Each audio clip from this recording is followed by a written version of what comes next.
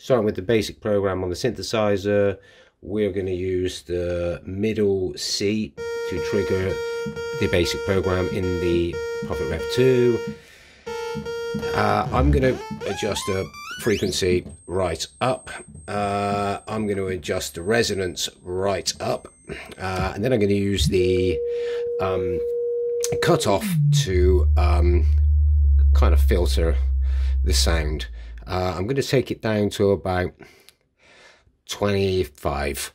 Then I'm going to use, you'll notice the sound has completely disappeared. So what I'm going to do now is I'm going to use the key amount here to bring the sound back in.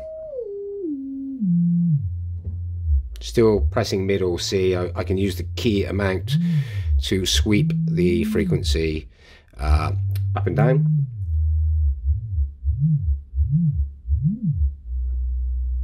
And then I can, you know, continue down the, you know, octave down C, which I can't even hear on my speakers. So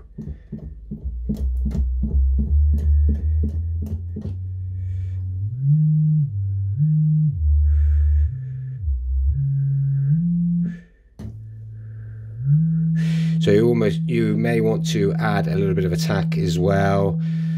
And obviously, if you've not got any decay or sustain on, you're gonna have a very short note. So dial in the decay to 4 and the sustain up to 4 as well.